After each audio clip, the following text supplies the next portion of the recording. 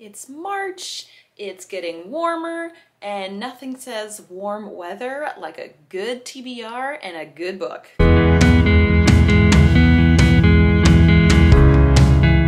Hi friends, I'm Courtney and welcome to my channel. If you haven't already watched it, feel free to check out my February haul video where I show you all the books I said I wasn't going to buy, but ended up buying anyway during my book buying ban month.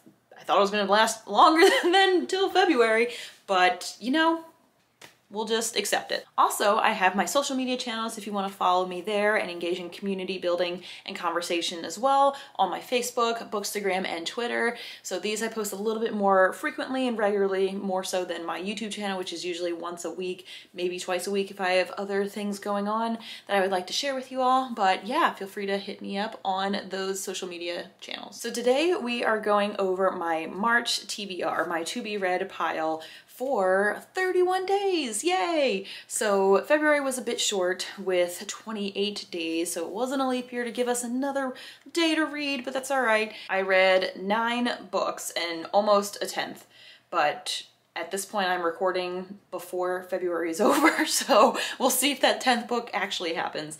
But yeah, it was a pretty good month in general, but ready to start another one fresh and with some different kinds of books. Some of them have been on my shelf for a long time. One of them is a newer book, and I'll explain why I added it to my pile for this month. And yeah, we'll just go from there.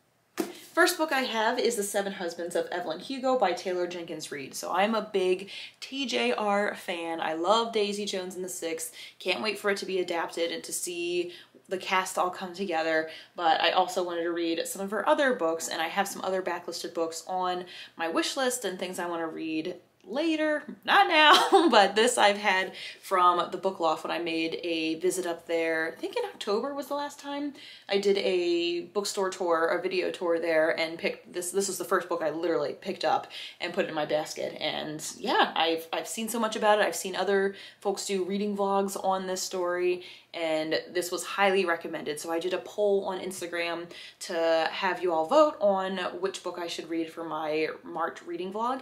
This one came in second, very, very high up there, but didn't quite beat out, obviously, the one that came in first, which I'll share what that one is. So that just means even more to me that I need to read this book because so many of you all voted for it. So this details Evelyn Hugo, who gets reached out to or talks to a journalist and wants to write a story, or like it starts out as writing just a story for like a newspaper or an article or journal or something like that, and then it evolves into like a whole book or like a series of her life and detailing everything about her in like a no holding back kind of way. So we learn more about her as well as the journalist. So yeah, I feel like she's gonna have a lot of interesting stories to tell as we learn about. I mean, Seven Husbands is a lot. Maybe there's something else I'm missing there that is not literally Seven Husbands, but if it is, cool. So yeah, we will see how that goes.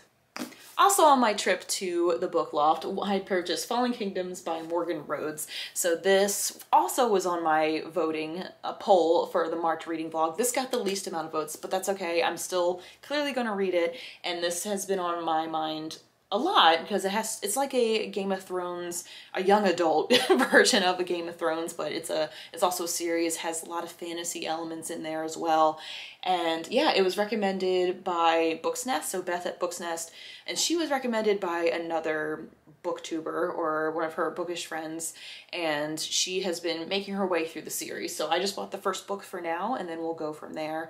So yeah, I'm excited. I've been diving more into fantasy sci-fi novels, and it's just nice to have a little bit different perspective on things. Or most of the times stories are about like humans or like emotions or like relationships and family and trust or whatever, but it's just like the added plot of like the fantasy elements that kind of make it even more interesting. So that, like, why would I fault a book for thinking outside the box and being super creative and imagining things that we couldn't think possible? So I've been really getting into that. And I've also, speaking of Game of Thrones, I've been starting the whole season or series all over again. So funny story, at the library that I go to, the Cincinnati Public Library system, and this might be the same at other libraries, but if there's a series or a or something that you're trying to get that has multiple discs, note that you can only reserve it as like a disc. Like it comes in a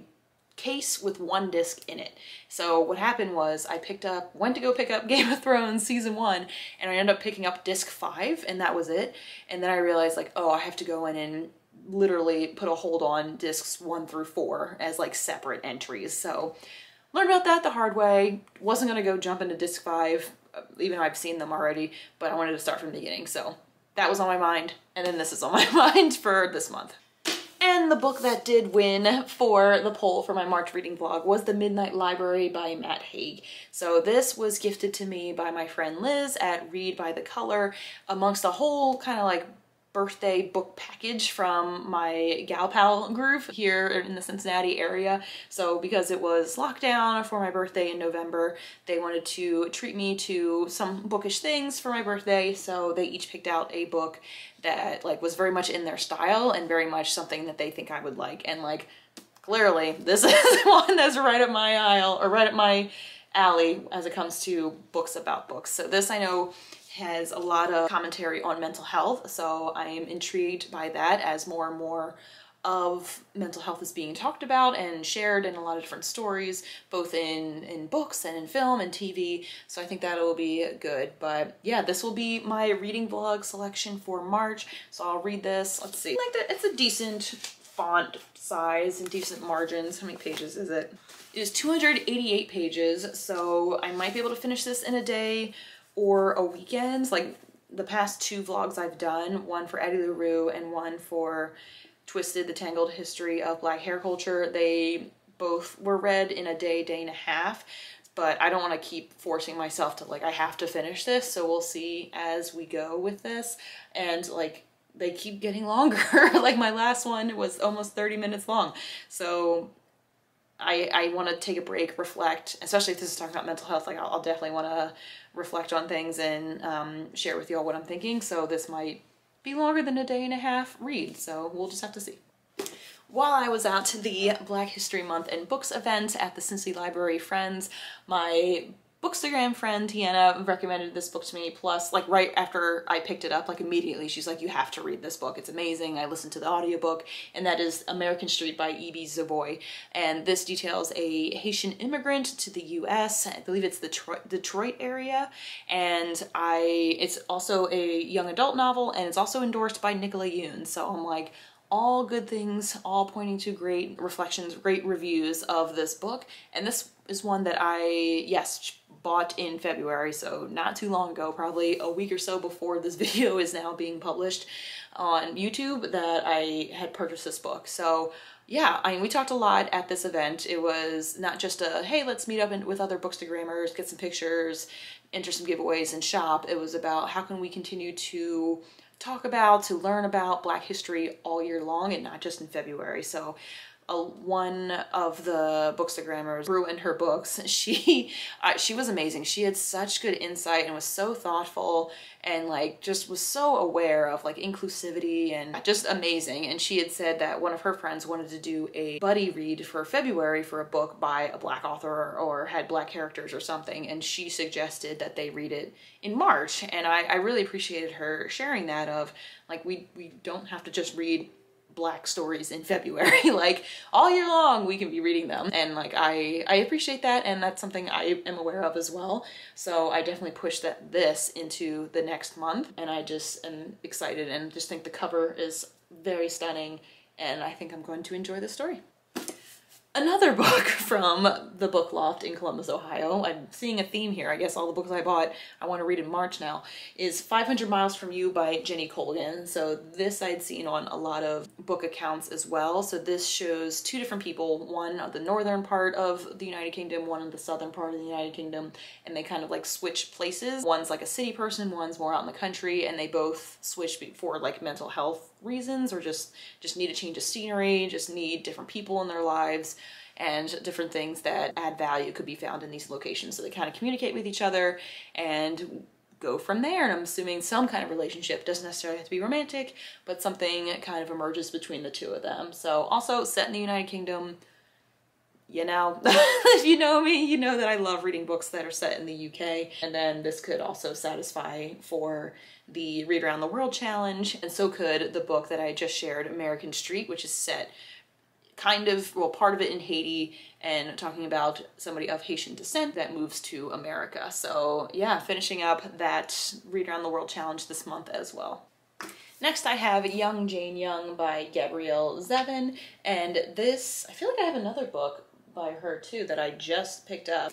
That's why. The Storied Life of AJ Fickery. I'm like, I feel like I just saw her name. So yes, there we go. Perfect. But this is what I'll be reading for this month, is about 5 women who are involved in some kind of sexist scandal. So I've heard this is pretty comedic, but also like, yikes, like that happens in real life. So I think this should be good, especially as I'm learning more and wanting to read more about strong, independent women and women that are unafraid to go out and do things on their own and like push themselves and challenge themselves. I think this will be a good one for me. The last print book I have is Gilead by Marilynne Robinson, and I'll be honest, I have a hard time when I see the word, I don't even know if I'm saying it right, with Gilead, because I keep imagining A Handmaid's Tale, and I'm like, I don't think this is where this is going or what it's going to be talking about, but I mean, maybe there's like this title or this book inspired part of Handmaid's Tale. I honestly don't know, or vice versa. But this chronicles 3 different generations in America from Civil War onward. And I thought that would be interesting because it's about relationships, fathers, sons, and kind of how these generations evolve and what is happening in their country, in America at those times, and how that affects them in a way.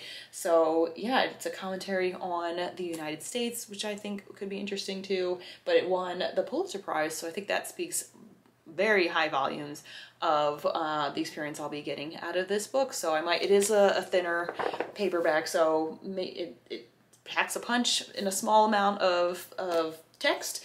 So I will probably have to slow down my reading for sure and not try to do a like, oh, let me leave the last few days of March to read this, and try to get it in and just be done with it. So I think there'll be some more reflecting with this one.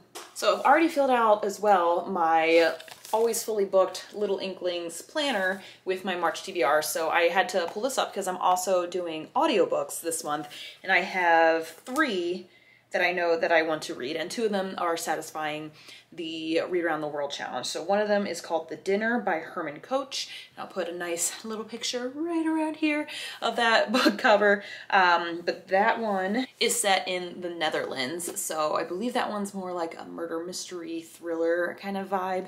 And I remember seeing this book cover because one of the classes I took a few semesters ago, it was about like the literary marketplace. We were talking about how book covers get designed in book jackets, and one of them was this example was of The Dinner, and how the final version, which I attached, went through like so many different versions, and it was just interesting. So once I saw it and that was set in the Netherlands, I'm like, yep, I'm gonna read that one. And then we have Adultery by Paolo Coehlo, and this is set in Brazil. So if you're familiar with The Alchemist, this is the same author as that. And yeah, not too much I know about it. By the name itself, Adultery, I'm sure we're going to be going into some interesting dynamics between a married couple or a couple that is committed to each other in some kind of way, and one or both not being so faithful. So what does that look like? Is there forgiveness? Is there still love, acceptance, all that kind of stuff? Then the last one I have for audiobook is The Selection by Kiera.